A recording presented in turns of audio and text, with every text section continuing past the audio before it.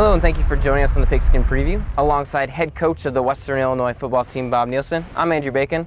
Coach, how are you today? I'm good, thanks. Thanks for, yeah, it's a very nice day. We might get a little bit sweaty if you notice, so just bear with us here, but we're going to go ahead and get started here. Last weekend, the Leathernecks took on the South Dakota Coyotes for the conference opener. And Coach, going into the game, this is your first conference opener this season and then also for your career. So how important is it to start off with a win? Conference games when in the Missouri Valley Conference are all going to be battles, and to get off to a good start with a win, particularly when you're playing at home, was really important to our football program and our team, and so I was really pleased not only with the win but the way we played. We played the way that we needed to play, and emphasize the things that going into the game we knew we needed to emphasize to win.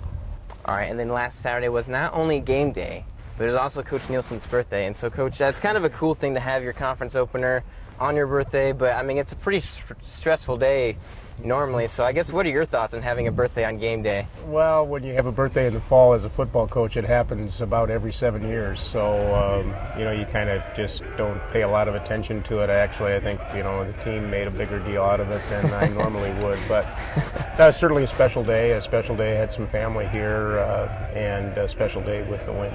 Yeah, and as you said, a great gift to get the win. That's always probably the best present you can get on game day when you have your birthday. And so we're going to go ahead and check out the highlights as the Leathernecks would win 24-10. So let's toss it out to Nico Hefflinger and Garrett Canuck.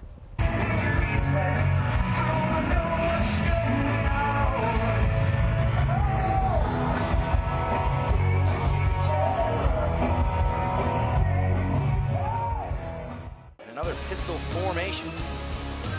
Receiver in motion. There's going to be a handoff up the middle and a big gain and a first down for the 50-yarder. The kick is up. It looks like it's got the distance. Wow. And that is just missed it. Just short. Miles Bergner punting for the first time. Good punt there from Bergner. Caught by Antoine Ford. He's going to have a little room to work with, and he eludes a tackle, but it's tripped up back. Gets to about the 25. Another handoff to Nico, and he's got a little bit of room up the middle, able to have a stiff arm break, a tackle, and truck a player over, and another first down, a gain of 15. Clock down to 5. A handoff to Nico Watson, a nice block, and another first down, and then some. Field with the running game. Another handoff to Baker, and he's going to cut back inside. Great run from Baker. And pick up another first down, going to be first and goal. Knuppin, this one is going to be up and through the uprights. Knuppin's first field goal of the season. J.J. Raffleson right up on the line of scrimmage. It's going to be a swing pass to the outside. Terrence Terry bowling over Antoine Ford. Vandermont looking to his left all the way, and that is going to be out of reach. And an incomplete pass brings up fourth down. Miles Bergner and a high snap, and that's going to be over the head. He's being chased down by Chip Hochschlag, and he touched on the ground. And that's going to be picked up by Kevin Kitzel. And a touchdown for the Leathernecks. Kevin Kitzel's second touchdown this season. 4 wide set, 3rd and 3. And a handoff, or actually a keeper by Vandermont, and fighting his way into Leatherneck territory, getting to a very manageable field goal as Bergner is going to split the uprights. As we saw there, after the first half, the Leathernecks lead 10-3. Coach, being up only 7, I noticed that the offense struggled at times to get down the field. They were only 1 for 7 on 3rd down. What was your thoughts? Well, we needed to play better offensively. We talked about that to our team in halftime. We talked about the fact that, hey, we were capable of moving the ball with more consistency. We needed to create some plays on the perimeter, and we really felt that scoring 2 more touchdowns would be what we needed to do, and actually talked specifically to our team about, hey, we need 2 touchdowns in this half to kind of put the game away. With the way our defense was playing, we felt that would be enough scoring, and they followed through and got 2 touchdowns. We had some opportunities, I think, to score more, and that's one of the things as we go into the rest of the conference schedule. We're going to have to be more productive offensively. All right, well, we're going to go ahead and see those highlights after this. Stay tuned. You're watching the Pigskin Preview. I'm one unlucky guy. The chance of being involved in a robbery is 1 in 757. The chances of being struck by lightning. 1 in 750,000. Please fasten your seatbelts for unexpected turbulence. The chances of being a victim in an airline crash? 1 in 29 million. Hey, could I get some peanuts? The chances of being involved in a car crash are far greater than lightning strikes and plane crashes. And if you are texting while driving, your risk of crash increases 23 times. Now, I may be an unlucky guy, but I don't have to be part of that statistic, and neither do you. Drive responsibly.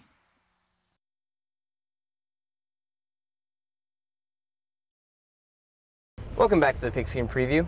As we just saw, the Leathernecks are currently up 10-3. And so, Coach, being up by just a touchdown, what did you say in the locker room to the team to kind of, say that we're up, but we need to get more? We made some subtle adjustments, not really anything significant. We thought our plan going in was capable of continuing to work. We just wanted to make sure that we got a couple of things emphasized, and what happened is in the second half we were able to break a couple of bigger plays that set up scoring opportunities for us, and I think that in itself was really the boost that we needed. All right, let's go ahead and take a look at the second half. Dakota sending just 3. A lot of time for Norvell, and he's going to throw us, and that's going to be picked off by Tyler Starr, brought down by Lance Lenore. As the Leatherneck defense back on the field. And a swing pass out to Bama, brought down in the backfield by Kinsel. 2 touchdowns on the season is something we've talked about. As Western almost jumping off sides, that's going to be a handoff spin move by Roberts. And a nice tackle there by Butler. To the line of scrimmage. Just 3 plays ago. We'll see what Vandermountain can do. Leatherneck defense sending some pressure, and he's going to be brought down by Gino Durley for the sack. And drop back into coverage. It's going to be a handoff to Nico Watson, room up the middle. Hang on to the and football. Getting in, still on his feet, crossing the 30-yard line, which is something new we haven't seen in the first 4 weeks. Another handoff to Nico, and tripped up, but gain of 6 yards. So we're starting to see him go to the air a bit more. We'll see if he can make some completions. He takes a big hit, but he's got a man downfield. I see Scott inside the 10-yard line. From the redshirt freshman. Wishbone formation again. Another handoff to Nico. That time he's in for the touchdown. What a drive by this Western Illinois offense. 95 yards down the field. Just like to give a big thank you to the broadcasting department for everything they have done for us. As 2nd and 10, a big completion to Terrence Terry. And that is, I believe, the longest completed pass of the game. 98 total yards coming into the second half. They have 228 now. That's back-to-back passing plays there. Both quarterbacks have really stepped up here in the second half after their struggles in the first, as Eddie Holschlag in the backfield, chip right there as well, but pass completed as Vandermountain was able to elude the pressure. Their offense throughout this game, but the passing has really come alive here lately. Vandermountain is going to bootleg, and he's going to have a ton of room up the right side and dive just short of a first down inside the Leatherneck 10-yard line. Vandermountain passing once again all the time in the world, and finally he's going to take off as he's able to power through the tackle and come up to 12 minutes remaining in the fourth quarter. Handoff to Roberts, breaks a tackle and into the end zone. And just like that, the Coyotes are right back in this ballgame. J.C. Baker started out wide. He's sent in motion, a little pitch to him. Can he get the edge? And he gets there, but is brought down by Austin Johnson, who's having a very nice game. Illinois with just under 11 to play in the fourth quarter. 3rd and 5 wide set. Norvell rolls out, and he's going to hit Joey Borsellino for a first down. Go under center, handoff to J.C. Baker, and he's going to find some room. He's going to bounce this to the outside. It's a foot race now. Inside the 20, inside the 10, and a touchdown. As Dixie, they are going to say he stepped out of bounds. What a run from J.C. Baker. That might have just put him over 100 yards right there. Different look here for Western Illinois offensively. Throw it up to the back corner. That's a touchdown from the freshman. Joey Borsellino, and another touchdown for the Leathernecks. We've got a two-possession game once again. As we saw there, the Leathernecks won 24-10. Let's go ahead and take a closer look at some of the stats. Trenton Norvell would finish 11 of 23 for 102 yards, had a touchdown. However, he also had an interception. Also, J.C. Baker and Nico Watson had a pretty good day as they both combined for 200 yards. J.C. Baker also added 33 reception yards on 5 catches. Nico Watson had the touchdown on the ground. Going to South Dakota, they had 2 quarterbacks play in the game. Josh Vandermaten, who was 8 of 21 with 26 yards. He struggled against the Leathernecks passing defense. However, he is a dual threat quarterback and he rushed for 48 yards. Kevin Earl had a little bit better of a night, or better of a day, finishing 7 of 13 for 88 yards. And then Jordan Roberts, the running back for South Dakota, had the touchdown for the Coyotes. And so, Coach, what I noticed a little bit that the offense, after Trenton Norvell's first interception, they seemed to be a little bit more comfortable. They were able to get a couple touchdowns, as we talked about earlier. What was the difference between the first half and the second half? Well, I thought our team responded to a couple of adverse situations. When we turned the ball over, defense went out, stopped them in 3 plays, forced a punt, and then after South Dakota made the drive to get back within a score, offensively came on the field, made a great drive. JC had the big run that set up Trenton's touchdown pass to Joey Borsellino and really put the game away with the 2-score lead there in the fourth quarter.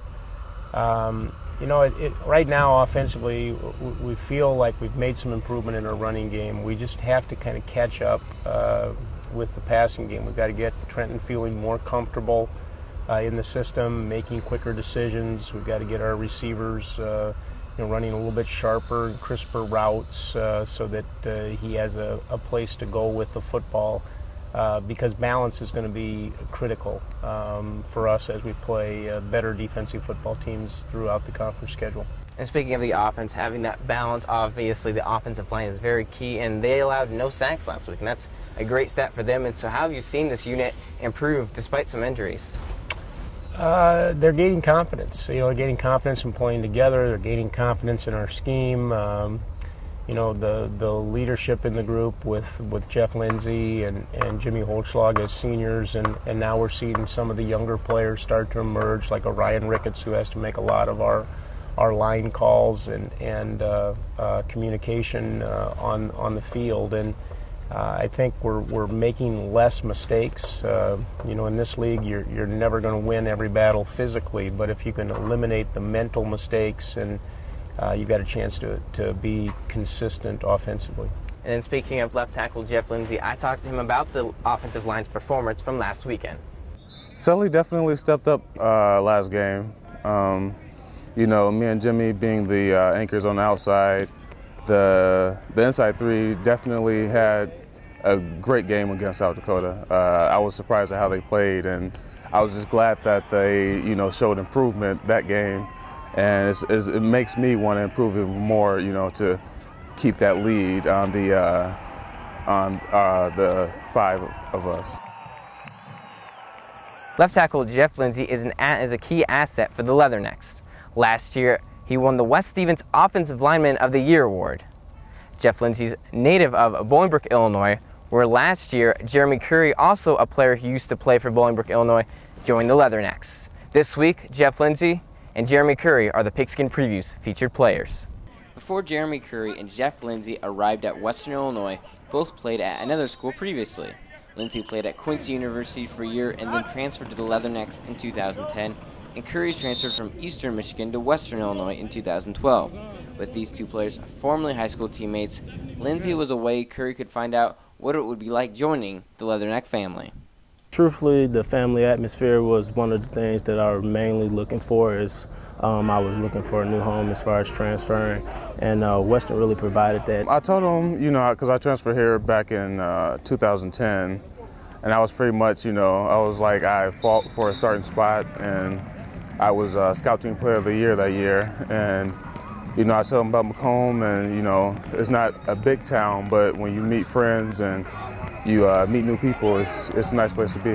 I had traveled to a couple of other schools in the conference as far as transferring. And once I made a phone call, to Jeff and asked him about how it was at Western, he really gave me a positive perspective of where I would be and where we were headed as far as a team and the university. So I was closer to home too as well, and that all paid a huge impact on me. I pretty much, was glad that he was able to come here, and I knew from high school the way that he played, he would be a great asset to be on the team. He was ecstatic. It's always fun to play beside a guy that you come from the same high school with. You have that same passion. You bring that competitive outdeal between you two. You push each other, and you bring that piece of family from back home to a group of guys and embrace that upon them and try to really show them why we came from Bolingbrook and why we're so ecstatic about playing them beside each other once again. Curry and Lindsay come from Bolingbrook High School, one of the top high schools for football in all of Illinois. The program is in 8A football, the highest level of football in Illinois, and are constantly producing Division I talent year in and year out. Just a year ago, we finally brought home a state title. Year after year, being runner-up, we were really hungry for that. But Bolingbrook football is like no other. I always say that. I always tell people that we're one of a kind around the country. When you come out of there, you're going to get an athlete that's hungry and that's, quite different in mindset as far as this game of football. We really take it personally. Most of us have been playing this game since, we were 4 years old. So to have the opportunity, the God-willing ability to play at the Division I level is all of our dreams as kids, and we really make sure that that's our main goal as far as pursuing our education as well and furthering that. The football team underneath John Ivelo it's always a team that you can look forward to watching.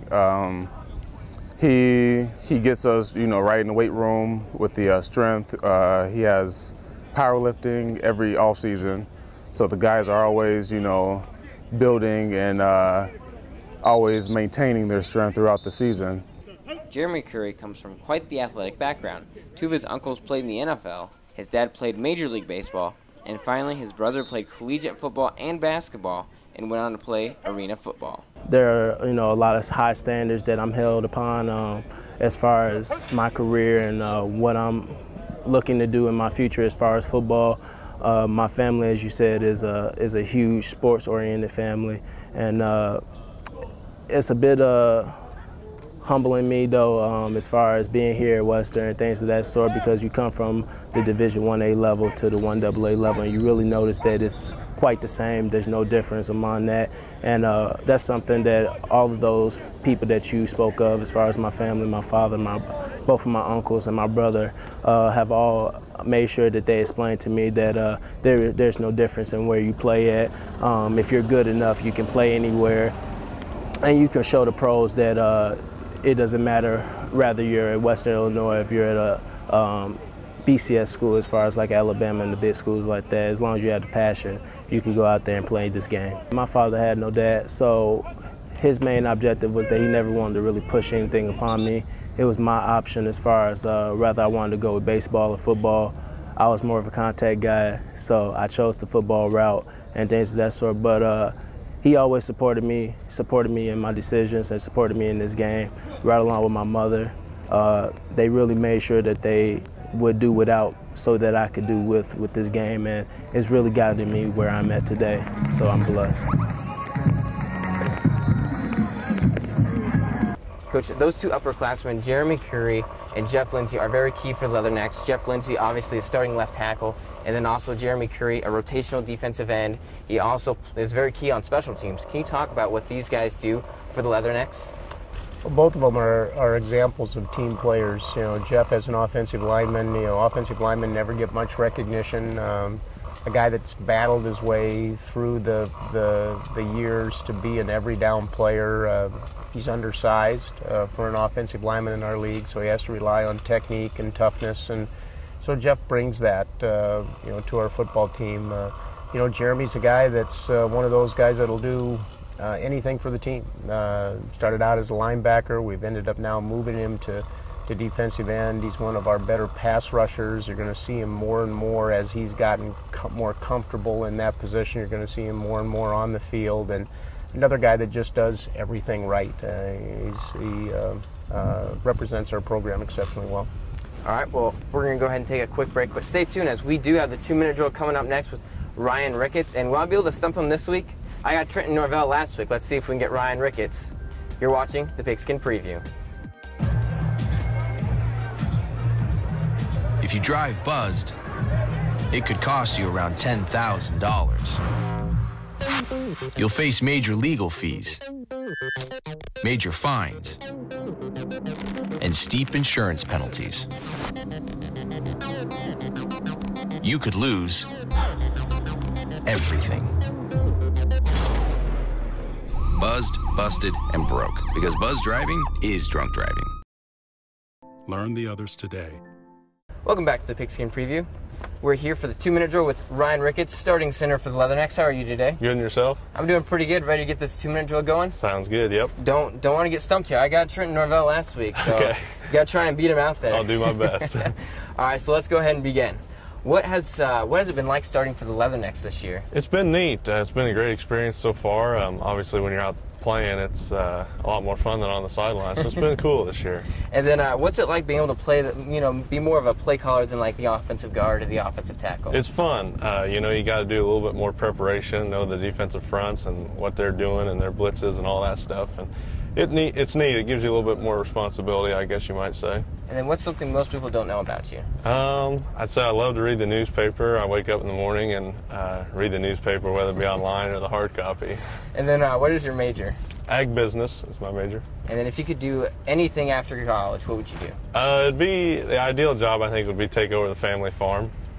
Okay, there you go. It matches with your major there. Yep. And then if you could play any other position besides offensive line, what would you play? I'd say probably wide receiver. I think it'd be fun to catch some passes out there, thrown from Trenton. Do you have a touchdown dance or anything? I don't know about that. I'd have to work on that. You might. I mean, who knows? Maybe a fumble happens, you pick it up and take it in the end zone. There you go. That'd be nice. And then, if you could play any other sport, what would you play? It'd definitely be hockey. Hockey's my second favorite sport. Ramming people into the walls. Oh yeah, that and the slap shots. And then going to the NFL, what are some players that you looked up to then, or back then and then now? I'd say Olin Kreutz, the former Bears center, and also Brian Urlacher were players I looked up to quite a bit. A lot of leadership there. Yeah, absolutely. And then staying with the NFL, what are some Super Bowl teams that you have to make it? Hopefully the Bears make it. That's my favorite team, but if I had to pick one right now, I'd probably say the Denver. The Broncos look pretty good with Peyton Manning throwing it around. And then NFC, you're going with not the Patriots, but you're going with the Bears, right? Yeah, that's right. There you go. And then, Jay Cutler's looked really well with this offense, a lot better than the last couple years. Yeah, I think the new coach, Coach Trestman's doing a good job with him, and I like what he's done so far, at least from what I've seen. All right, and that's all the time we have for you on the 2-minute drill.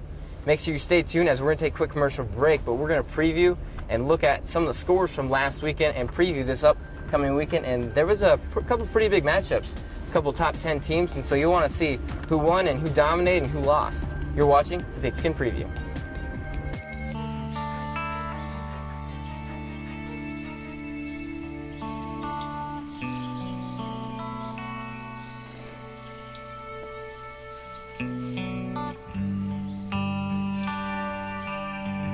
This is the moment I knew. His future had no boundaries. There are some moments only the forest can inspire. Find yours at discovertheforest.org. Look at me. Hey. Raymond, look at Mommy. Maybe the light hurts his eyes. Maybe she's just not hungry. Maybe he can't hear us. Maybe we're not stimulating him enough. Maybe it's a phase.